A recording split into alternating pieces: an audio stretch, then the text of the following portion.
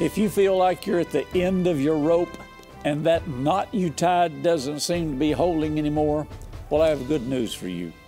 If you're holding on to the rope of faith, that rope will never fail, even if you feel like it has. That's what we're going to talk about all this week, the trial of your faith. And that's straight ahead as Arkansas Live starts right now.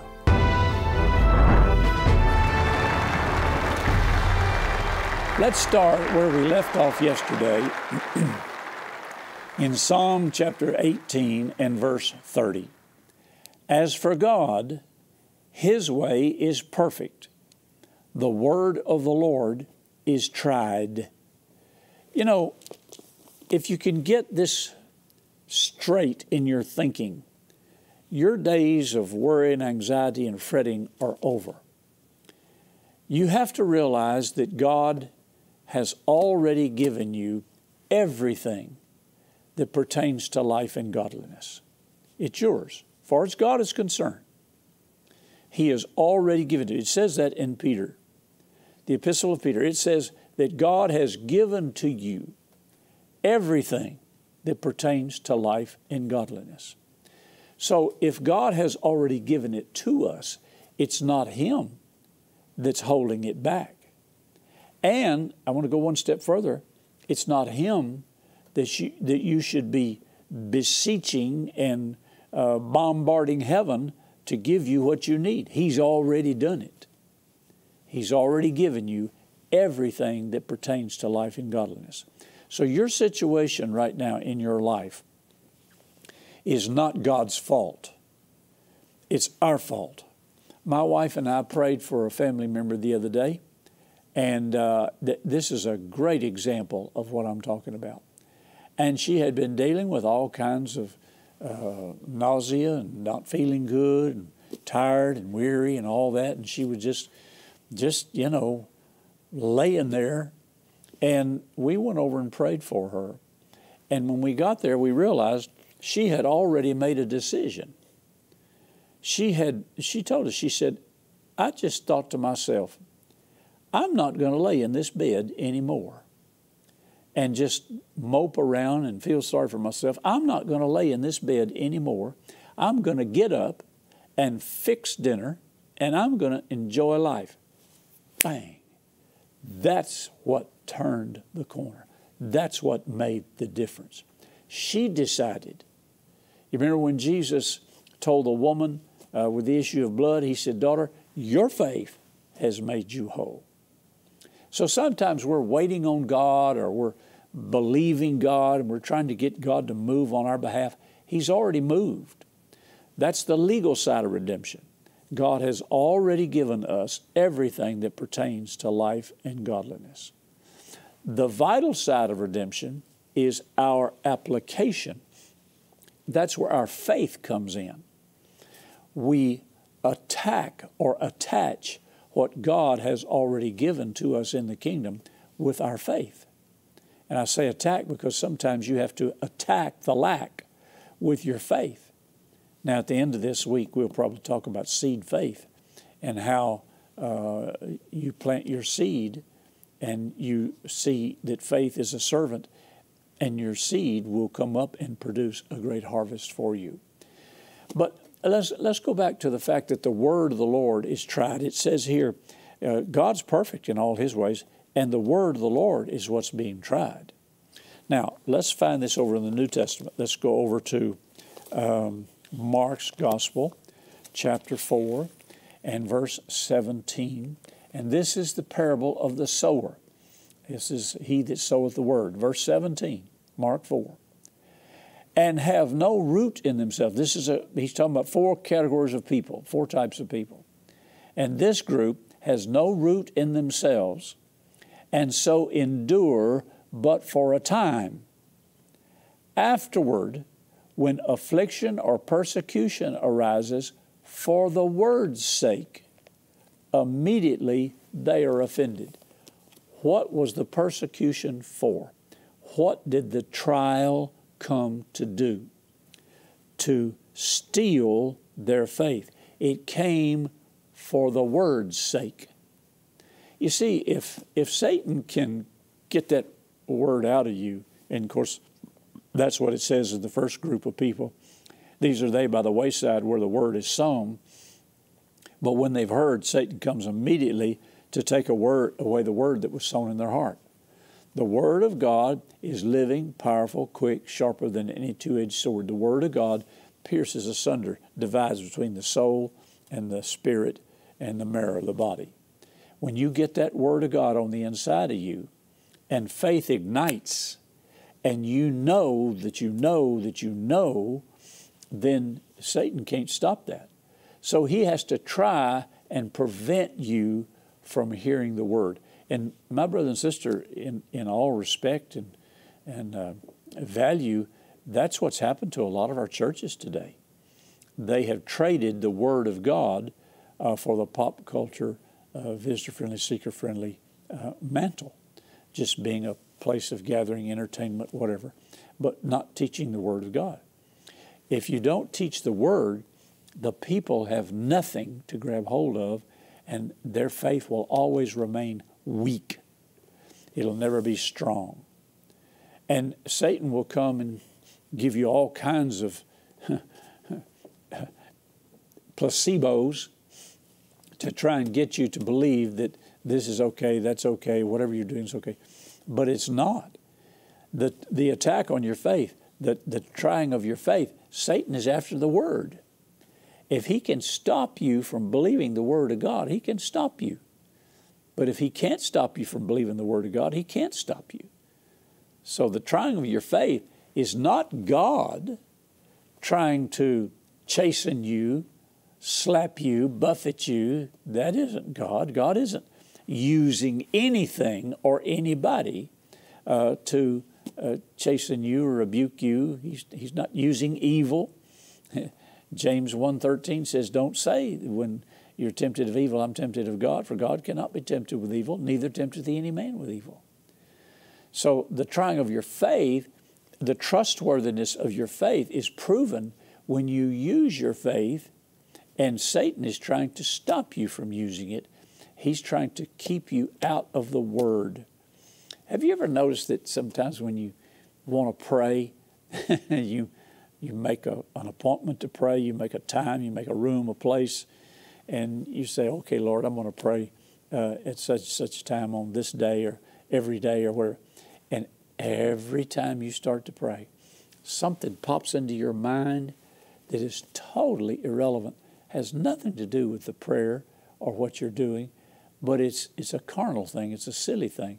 Oh, did I turn the fire off under the stove, under the tea kettle, or my yard needs mowing. And so, Satan's job is to keep you out of the Word, to keep you sidetracked. He puts thoughts in your mind. He puts thoughts of unforgiveness. It can be some totally innocent. You get ready to pray, and all of a sudden you think about there's a sale going on down at the store, and I can't wait to get to that sale. All that is to distract you. Oh, I can't wait till we go out to eat tonight. I want to go to that restaurant. All of that is to distract you. People have those thoughts in church. They're in church. They may have their hands lifted. They may be singing, but they're thinking about lunch. All of that is tricks of the enemy. So he is trying to steal the Word. And of course, if the pastor's not preaching the Word, Satan's already got half the battle won there. So to be proving, trying of your faith means the trustworthiness of your faith. Tried with fire, proved by lightning or fiery darts. Ephesians 6:16, we read this yesterday. Why is your faith tried? Psalm 18:30, the Word of the Lord is what's being tried. Go over to Galatians chapter 6. Galatians chapter 6. And let's look at verses 7 through 9. Galatians 6, 7 through 9. And read this with me out of your Bible. Don't be deceived, God is not mocked. For whatsoever a man soweth, that shall he also reap. For he that soweth to his flesh shall of the flesh reap corruption. But he that soweth to the Spirit shall of the Spirit reap life everlasting. And let us not be weary in well-doing, for in due season we shall reap if we faint not. Due season is the time of harvest for the word that you've sown, the word that's been sown in your heart, or the word that you've spoken, the act of faith. The due season is the time for that harvest to come up. And if you'll notice in the Bible, it talks about in Genesis, seed time and harvest, seed time and harvest. You plant your seeds, and in time you will have a harvest. But if you give up, if you quit, if you stop believing, see, sometimes it appears like your faith is not working. But it's just like planting that garden in the spring. You put that seed in the ground or that plant in the ground, and you don't see anything for a few days or maybe weeks, or if we have cold weather or rainy weather, it might take longer. And you think, well, what's wrong with this? You might pull it up, throw it away, you might replant, whatever. But if you just give it time, it'll come up and it'll start producing fruit. Okay. Let's go over to Job chapter 34. You say, Pastor Caldwell, you're going to go over to Job and talk about faith? Oh, yeah. Job, the book of Job is a story of faith. Well, I thought Job was a story of boils and trials and tribulations and suffering. Well, those things occurred, but that's not the story of Job. You need to read the whole book and find out that Job was under attack of the enemy, but at the end, he was rewarded for twice as what he had. Job 34, and let's go to verse 10. Therefore, hearken unto me, ye men of understanding. Far be it from God that he should do wickedness, and from the Almighty that he should commit iniquity. For the work of a man shall he render unto him, and cause every man to find according to his ways. So God is not the one that is doing the wickedness. He's not the one that is causing the problem. That is not the trying of your faith. So, oh, well, just old Job's going to have to move over and let me sit down. God's trying my faith. What do you mean by that? I've heard that. Oh, God's trying my faith. Well, if you're going to go by a Bible definition, that means God is proving the trustworthiness of his faith. When he told the children of Israel to tithe, the nation of Israel to tithe, to bring 10%, the first fruits of all their increase, when he told them to bring the tithe into the storehouse, what did he say to them? He said, prove me now herewith, and see if I will not open the windows of heaven and pour you out a blessing, that there'll not be room enough to receive it. Prove me with this. I'll show you what my word can do. God is not trying your faith with calamity and heartache and problems and roadblocks.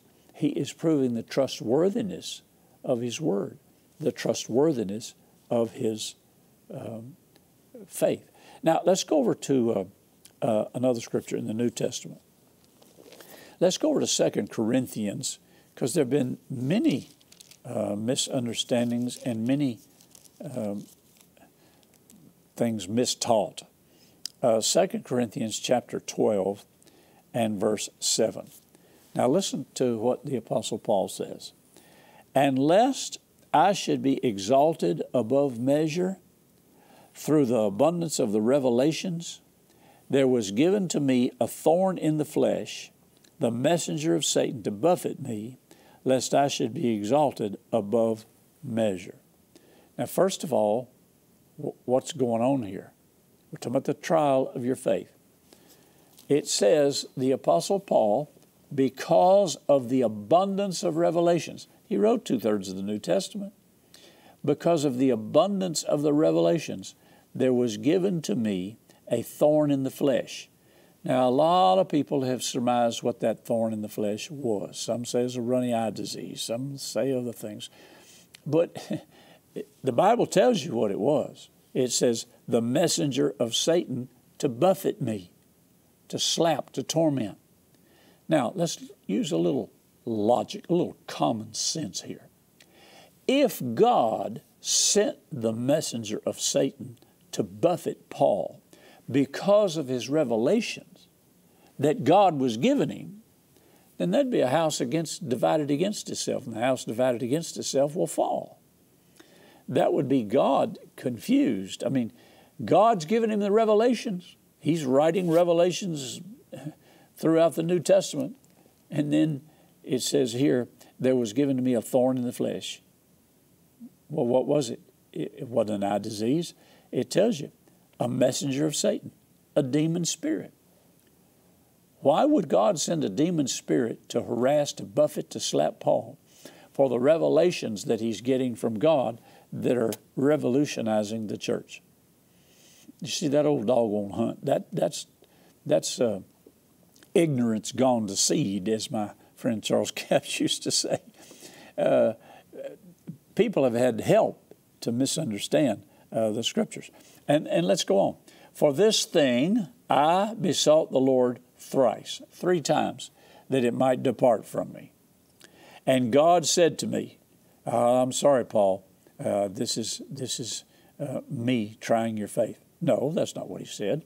He said, my grace, my willingness to use my power on your behalf is sufficient for you. My grace is more than enough, for my strength is made perfect in weakness. So then Paul says, okay, well, most gladly, therefore, will I rather glory in my infirmities, not for my infirmities. Anytime there's an infirmity, anytime there's a problem, a trial, a test, I will glory in it, that the power of Christ may rest upon me. You understand, I'm not glorifying God for the problem. I'm not praising God for the problem. I'm praising God in the problem because the will of God is for me to praise Him. That's what it says in Thessalonians. You praise God in the situation, not for it. Because God didn't send the situation that's trying to steal, kill, and destroy. That's not God's MO. Therefore, I take pleasure. I mean, Paul really gets perfected in this. I take pleasure in infirmities, in reproaches, in necessities, in persecutions, in distresses for Christ's sake. For when I am weak, then am I strong. Hallelujah. Now you understand, Paul is not thanking God for the problems. He is thanking God for the deliverance from the problems. Let's back up just a minute to chapter 11. And let's go to verse 24. This is concerning the Apostle Paul. Of the Jews 5 times I received 40 stripes, save one. That's 39 stripes. 3 times I was beaten with rods. Once I was stoned. 3 times I suffered shipwreck. A night and a day have I been in the deep. In journeyings often, in perils of water, perils of robbers, perils of my own countrymen, perils by the heathen, perils in the city, perils in the wilderness, and perils in the sea, and perils among false brethren. In weariness and painfulness, in watchings often, in hunger and thirst, in fastings often, in cold and nakedness. Now, there are a lot of Christians saying, whoa, forget that. I don't want to, if that's what it takes to have great faith, and just leave me alone.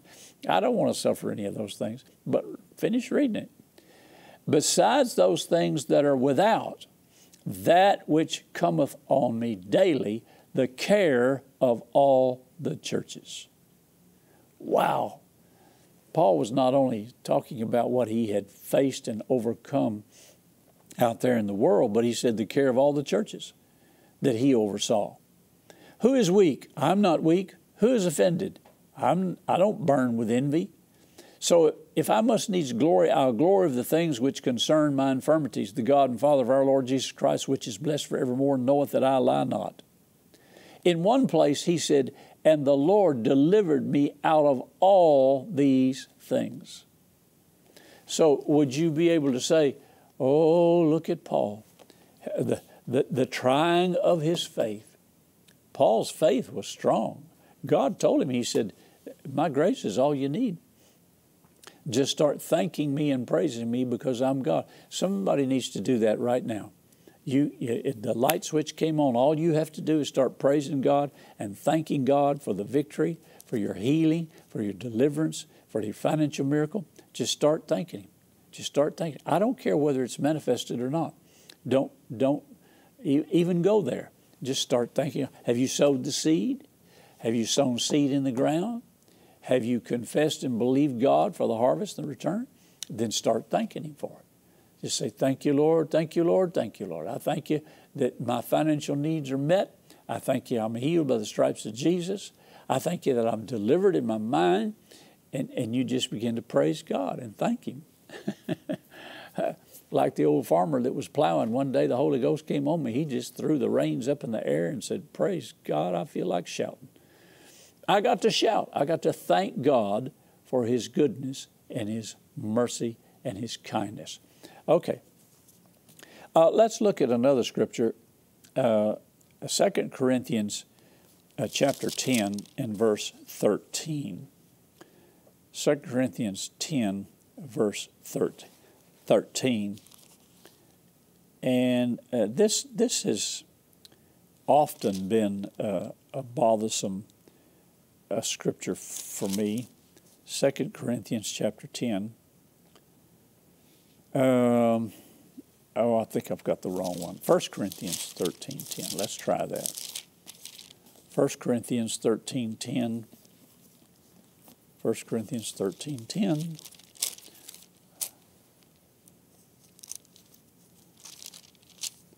Well,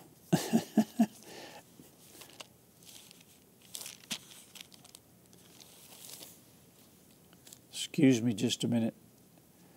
2 Corinthians 10:13. Is that what I said?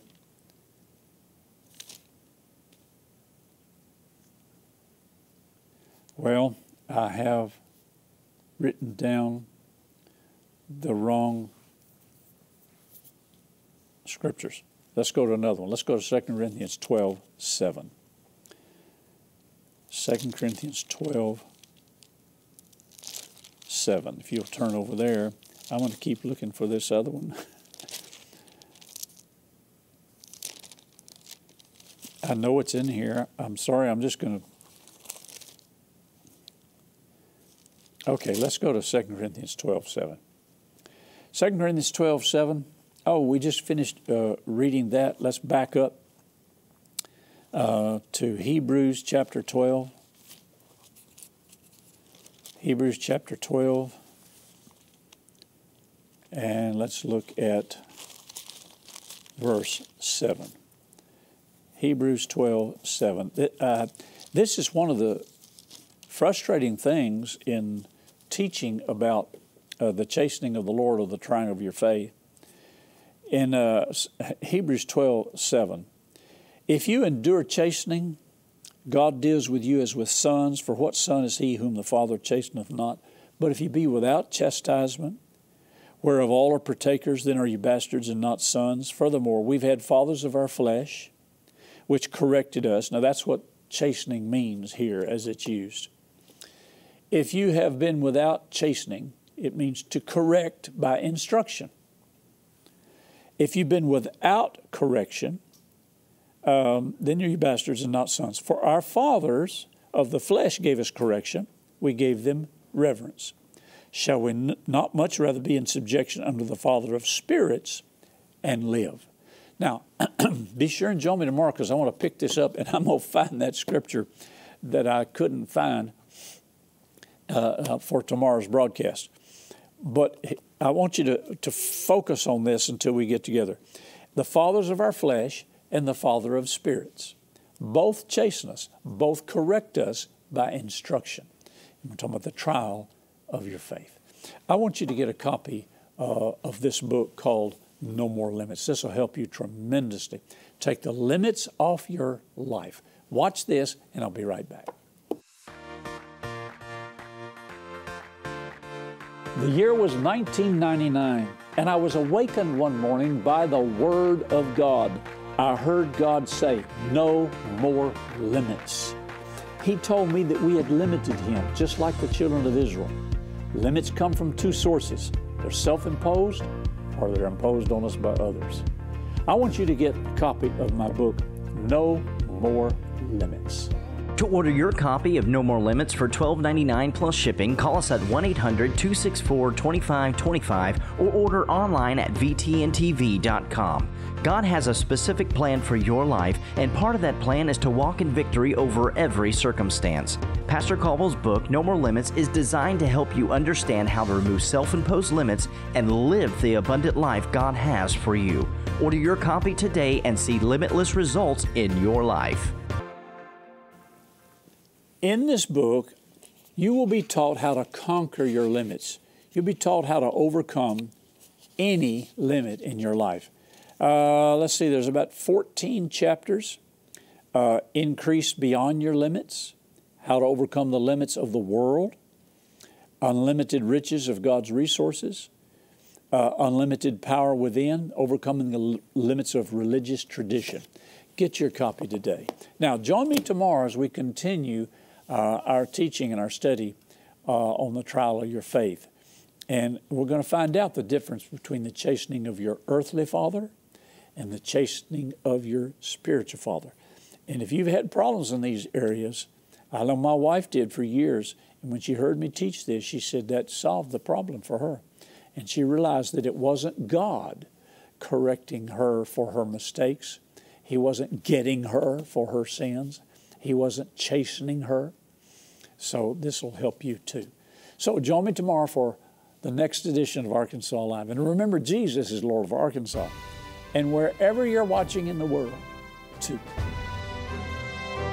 Send your questions, comments, and testimonies to Happy Caldwell at Post Office Box 26207, Little Rock, Arkansas 72221, or email happycaldwell@vtntv.com. Remember to follow VTN on Facebook at VTN Your Arkansas Christian Connection, and follow Happy Caldwell on Twitter at Happy_Caldwell. VTN is on Roku. Search VTN in the channel store and add us to your lineup. Today's episode is available to watch on demand at vtntv.com and click Watch. You can also watch VTN via live stream at vtntv.com.